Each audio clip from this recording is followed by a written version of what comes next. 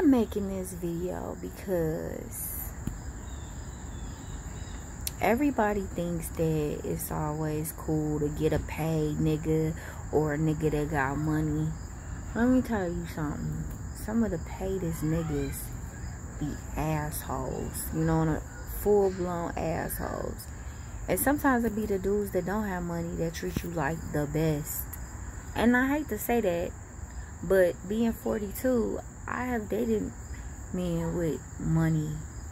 And to me, you don't get treated right. Because they think they can buy everything with money. But when you get somebody and only thing y'all have is communication and body vibes and mental stimulation, that's like the best. Because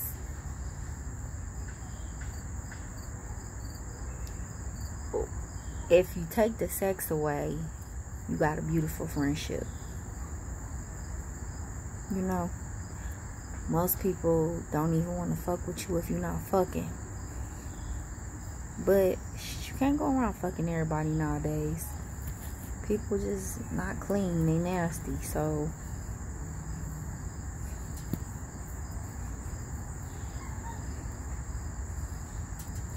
I'm like so chill right now. I don't even know what to say. I think I got a little buzz. When I get a buzz, I get sleepy. I don't know about y'all. I be ready to be like out for the count. It's like 6 o'clock right now. I'm like so ready to go to bed. As soon as I cut this thing off, I'm going straight upstairs and getting to bed. I'm so sleepy. Either I'm sleepy or I'm buzzed. I don't know which one it is. Because I had like a small drink like that big.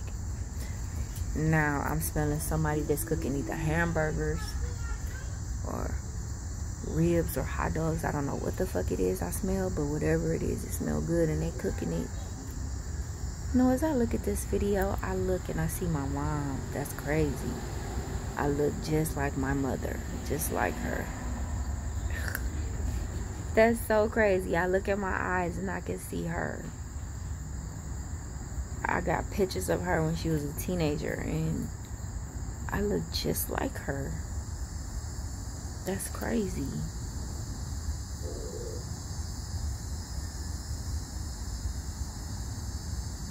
It's so peaceful out here. I can't switch the camera.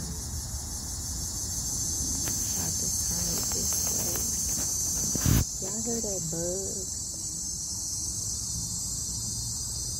Where the fuck is that noise coming from? It's irritating as fuck.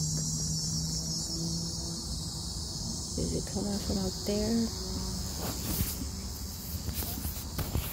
I don't know. I met this guy. Like, he lived in West Bellfield Hills. I swear he gotta be like 70.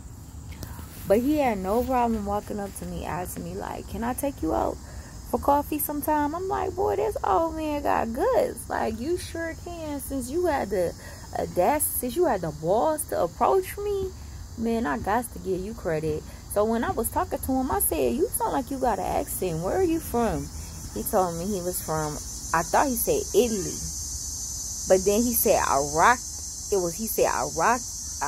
I'm like, oh, you from Iraq? Because I was like, why would you move here versus Italy? I thought Italy was nice. Everybody that was from Italy, you know, I thought people wanted to go to Italy and Paris. He said, no, not Italy, Iraq. I'm like, oh, no wonder you left. I would have left too. Shit, don't nobody want to live in no motherfucking Iraq. Fuck around and die. Then we started talking about our president. Said, and I'm just probably rambling because I'm buzzed. But I said, ain't it crazy how our president is making this big spectacle about immigrants, and he's gonna build this wall, and he want to stop the illegal people from coming in the United States, but his wife is an immigrant. She wasn't from here, He got her family deported over here. So how can you speak about immigrants and your wife is an immigrant? She don't even live in the White House. She can't even speak that much English. I don't know what our first lady name is, but I know she don't fuck with us. She ain't fucking with us. She do not live in the White House. She lives, like, I think in New York somewhere. How is this possible? Michelle Obama stayed in the White House. Hillary stayed in the White House. Jackie Kennedy stayed in the White House. Barbara Bush stayed in the White House. Everybody stayed in the White House. How come Trump's wife don't stay in the White House? Just thoughts, just random thoughts that I just be thinking about.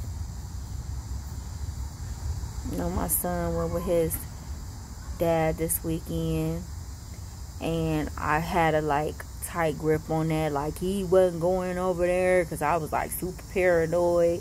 I'm loosening up my grip a little bit more and getting a little comfortable. It take like a step at a time. It's kind of hard, but I don't want to be bitter Betty that keeps my baby away from his daddy.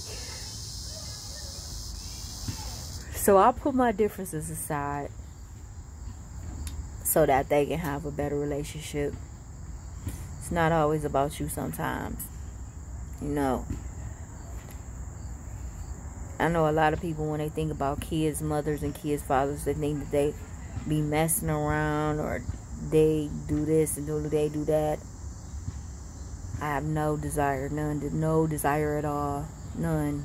I don't even have thoughts about messing with any of my kids' fathers. They're my kids' fathers, and that's it. And more people should be like that.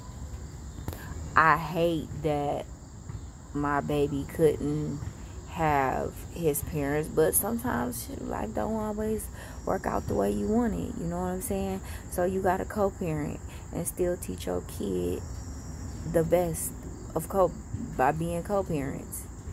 You know?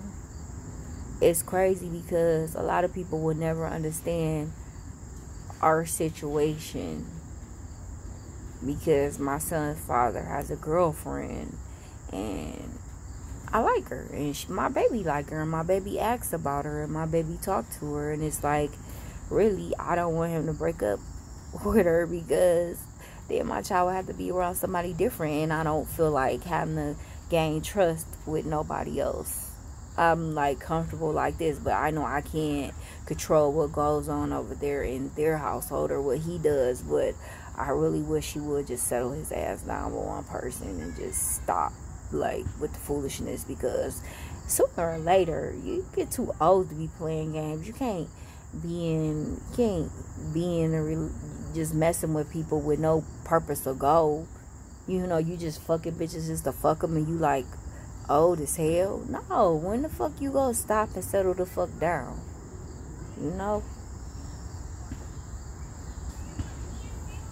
Guess I should ask myself that same question, but I have friends, you know, and my friends, I don't even have that many friends. I keep my circle very small. I don't deal with too many people because I'm very outspoken and everybody can't handle my attitude or my mouth or my bipolarness. You know, one day I'm this way, next day I'm that way, next day I'm this way, next day I'm this way. Like, I'll be like all over the place, and some people can't handle that. You know, I noticed that over the years, like, only certain people can handle me or deal with me. And it's not that I want to be like this. You know, I don't want to be like this, but I don't know how to control my emotions. I know how to control my emotions, but the mental part is really hard sometimes to gather your thoughts when your head is rushing and thinking and thinking and thinking. It's kind of hard, so that's why I start talking on here. Even though I don't talk to nobody, I just talk to myself in the camera. I feel like it's my way of venting and getting whatever is on my chest off my chest, because sometimes it's not always people around. You know, I'm gonna let you read this. Hold on, wait 1 minute.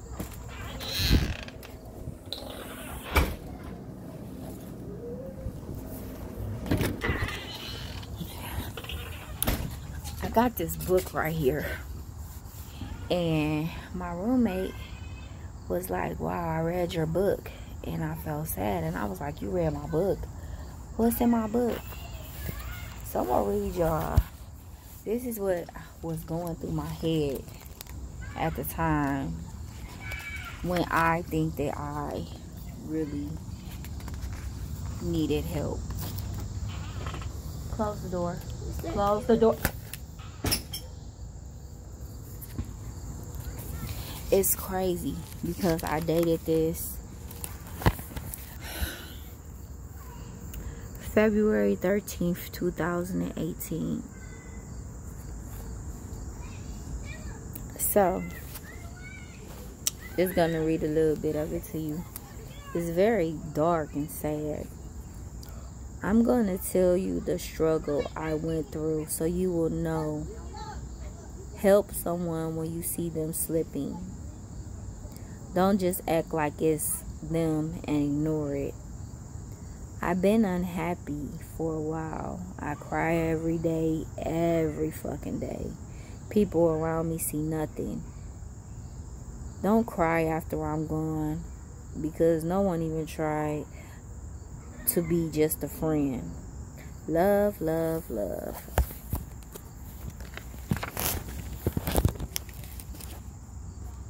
When I think of love, I think of my kids. Love, I got a heart and a smiley face. I love my kids. Everybody who entered my life, I sooner became their number 2. I hope my death hurts and haunts everyone who brought me pain. I will be free and fuck the world, whoever I cross paths with. Only love is for my kids. I may not be here for them in physical world, but I'll be with them in the spiritual world. Why was I never good enough to be someone's number 1? I was only good enough for favors, sex, anything anybody could use me for. I hate this world and everybody on it. Fuck every single person who I ever knew. Fuck everybody who I ever crossed paths with. Fuck this evil world. Fuck everybody. I'm lost. I can't find one person to give me a hand up. I stay so strong. I fight for my kids. I help others, but I'm angry and I'm tired. I fucking hate this world. I used to be so nice. What turned me evil? I fucking hate everybody, and I mean everybody. I wonder how long can I go without eating. Sooner or later I'll pass. I can't wait. Hurry up and come get me, God. I'll hate this whole world, cause everybody in it is so shitty. Slime ball ass people who don't give a fuck. Just use you to get what they want. It's crazy how cutthroat people are. I still feel so down, like I can't shake this sadness off. This feels horrible. How do I make it right? I didn't even remember when I wrote that, but I wrote it, and my friend found it and brought it to my attention. It was like, wow, I really feel sorry for you. But that's really how I was feeling. That's why it's so important when you're feeling like that to seek help. And that's all I'm going to say. That was February 3rd. I think I was put in the hospital right after that. And I was put on like Prozac. And that's when I started doing these videos right after this. And the hospital helped. It really did. Sometimes people may need it. Pray for my son, my 20-year-old. I love that boy. He just don't know, if something happened to him, I will be so devastated. But he just looks so not well to me. And he's always having dizzy spells, or his heart is beating funny. And he lost his best friend a year ago. And so I worry about him, you know.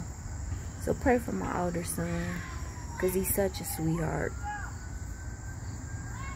But it's bedtime, so I have to get my little one ready for bed.